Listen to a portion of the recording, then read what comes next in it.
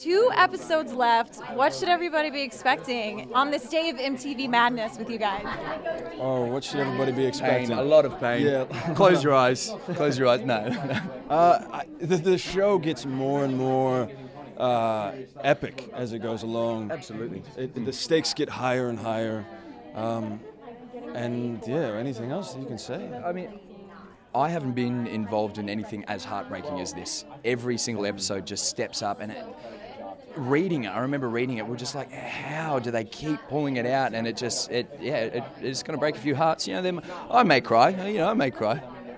Well, you have a king now, the new king, right? Yeah, he's standing right next to me. So how does it feel to be crowned the king? Oh, I mean, it's all right. It's all right. But really, it's actually in the show. It's a burden. It's he never wanted it, and I think that's why he potentially deserved it. It's a painful burden to carry, and hopefully he carries it all right. So we'll see. Yeah. And we got to talk about your hair. Is always looking good. Fans want to know what's the hair? What's the hair game? What is that? What is your hair game? What does that entail? I don't know. Maybe you can tell us. In other words, what a dreamboat. How do you look this good? Is that what you're getting at? I'll ask the question these are to the fan girls. questions. I don't know how to answer a hair game question. I don't know. Yeah. Just have it. Just say thank you. A lot of practice, time on the field. We would practice. I would actually plait his hair from time to time. No, yeah, not really. you braid my hair and let it dry. And, all these things. And then they also want to know who's the best dancer on the show in real life. Hands down, Matthias, who played Lauren.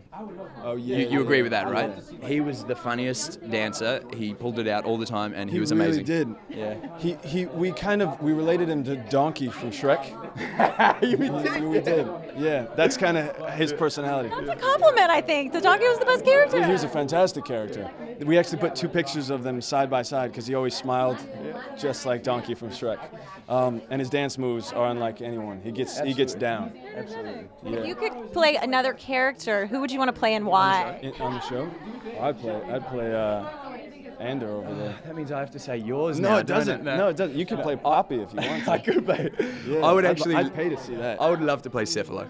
I think Cephalo, he's just got such a complexity to him, which is just stunning, and I'm really attracted to that. Yeah.